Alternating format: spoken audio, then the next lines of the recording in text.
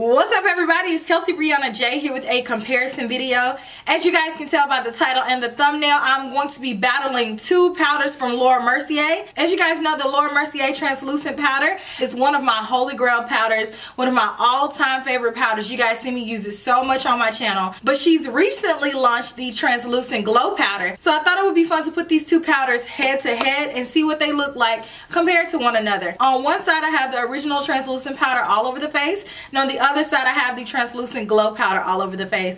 I think it's pretty obvious which side has what, but I'm not going to tell you until I get into the demonstration portion. Let me give you guys some details on the new translucent glow powder since this is new to the market.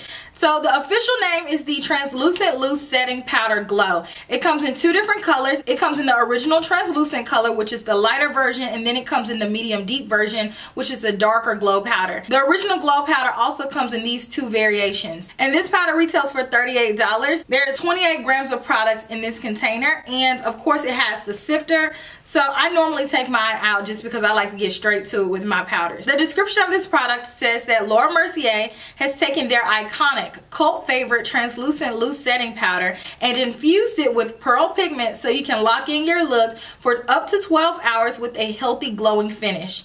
This lightweight, innovative powder allows you to keep a natural glow and extends the wear time of foundation by up to double without adding weight or texture. It creates a healthy looking, radiant finish with a touch of sheer coverage that resists settling into fine line and pores. This no flashback formula means you'll look great in photos. It also creates a soft focus effect to subtly blur the look of fine lines and imperfections without looking cakey. Like I said, I have on the original translucent powder on one side and the glow powder on the other side. The glow powder does have those fine pigments in them, and the pigments are a golden color. So I went with the translucent shade. I have the original translucent powder in medium deep, and I tried it on my channel for you guys, and it's just a little bit too dark for my complexion, but it works beautifully for NC 50 and deeper. Here's what the packaging looks like for the new Laura Mercier powder. As you guys can see, same size, same dimensions, and overall same package with the exception of the top. I also want to show you guys the color.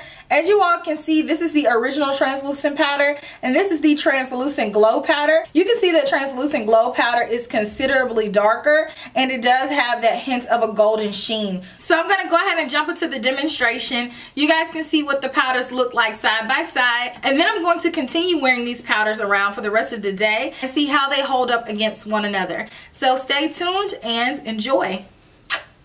On the left side, I'm going to use the original translucent powder. I'm going to take my sponge that I already blended out my concealer with and set my under eye with that first.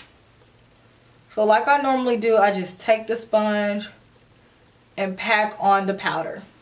Ooh, yes. And on the flip side of the sponge, I'm going to do the same method with the translucent glow powder. Let's pack that on. Ooh, that's really glowy. Oh wow.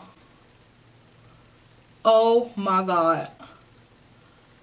Aha! I can immediately see this. Oh my goodness. This is a highlight. Are y'all seeing this for real? Let me blend this out because this is glowy. I know you all can see the difference. So on this side we are totally matte. We have that translucent soft yellow color, and on this side we have the highlight Cleopatra's coming back, 24 karat gold Bruno Mars right up underneath my eye area. It's very glowy, like she did not tell a lie. You guys can see the immediate difference with this side versus that side. This is the most glowy glow powder that I've tried thus far. Oh, it's like an iridescent shimmer. I have my MAC 135 brush, and I'm gonna take this brush, more of this powder, and I'm gonna set, oh my god, I'm getting it everywhere.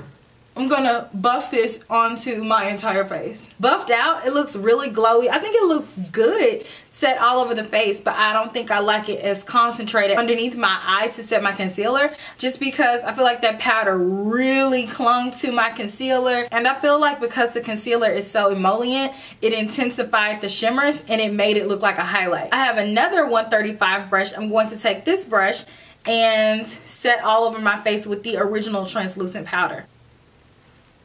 Put some of that on that forehead. Alright, so you can see the clear distinction between the original translucent powder and the translucent glow powder. This side of my face is obviously more golden, more reflective, more glowy, and this side is more matte. This side has a little bit of a cast to it. That's why I don't wear this powder all over my face. I like it underneath my eye because it does brighten just a hair. I feel like the translucent glow is the perfect shade for my complexion, but it doesn't emphasize dryness. I personally don't think that the original translucent emphasizes dryness either. So my face needs some finishing touches. So I'm going to go ahead and do that, and then I'll be back and I'll show you guys what my makeup looks like on top of these products. So I'm back, and what? I have on a pink lipstick? I feel like that's so retro for me. Back in like 2009, 2010, you could not keep me out of a Barbie pink lipstick. But anyways, back on topic. Here's what my makeup looks like all complete. I have on bronzer and blush. I did not put on highlight because, baby, that side is already highlighted. This side is a little bit lighter because, like I said earlier, the translucent powder does lighten up my foundation. All translucent powders tend to do that to my complexion. So I don't typically set my makeup with a translucent powder. But this side, I feel like my foundation looks more true to color. It's not lightened at all. It's very glowy, very radiant. I feel like my under eye is set. It's locked in there. It's very glowy. A little bit different than what I'm used to, but I'm not mad at it. I will update you on how these powders wear throughout the hours. I'm familiar with the original translucent, so I pretty much already know what that one's going to do. I'm curious to see how this translucent glow powder is going to act. Keep it locked. Ooh, that light is good. So I've had these powders on for like 3 hours now, and I feel like I'm always at the grocery store when I decide to do these challenges, almost every time. But both sides of my face still look relatively matte. Like, I don't have really a whole lot of oil breakthrough on either side, so I'm impressed. I like it. So I'm gonna give it a few more hours and I'll check back in. So I've now had these powders on for 6.5 hours. I'm really starting to see where the oil is breaking through on both sides of my face. It's definitely a lot more apparent on this side. The glowier side is looking a little bit more glowy. This side is still more matte, but it does look more radiant than it did when I initially applied the powder. So you guys can see the comparison, the 6-hour mark. I still think both of them look really good, so I'm here for both. They're just both giving two different looks, and I feel like the differences between the powders are starting to show a lot more. I'll be back in a few more hours to do a final check-in. Okay guys, so it has been 9 hours. It is actually extremely late. I think it's somewhere around like 2:30 in the morning, so I'm ready to go to bed. So I'm going to tell you what I think about the new powder in comparison to the original Laura Mercier translucent powder. So translucent powder set my makeup still is intact. Glow powder set my makeup, and my makeup is still intact. I like both of these powders. I feel like both of them look really bomb. Depending on the type of look that you want to go for, that's the powder that I would recommend. I think that both of them are very well formulated. You guys have seen me use translucent powder for years now on my channel, and I will definitely be incorporating the new translucent glow powder here on my channel because it looks beautiful. I love the way that it enhanced my complexion, and it really works well with my tan. I can see this working well with so many different complexions, from light to even medium deep complexions, maybe like NC45 before you switch it to the deep powder. But it's so beautiful. I feel like the glow is everything. Now obviously this side is a bit more dewy than this side. I feel like this one kept me a little bit more matte. I feel like it's a very radiant look, and it's an acquired look. So if you like your makeup to look glowy, I feel like this is a beautiful powder. Laura Mercier can really do no wrong with me when it comes to these translucent powders. So I want to see her come out with another one. Please come out with a medium powder. I feel like deep is great if you have a deeper complexion, but I need one right in the middle of translucent and deep just for me. Please, Laura. Thank you.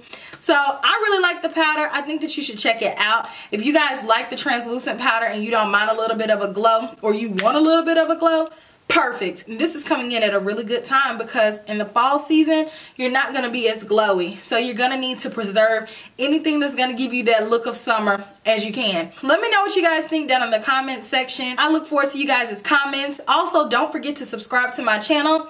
You guys, uploads are going ham. Like, I have so much content. Make sure you click that bell so you're notified. And I will talk to you all in my very next video, which you already know is going to be super, super soon. Smooches. Bye.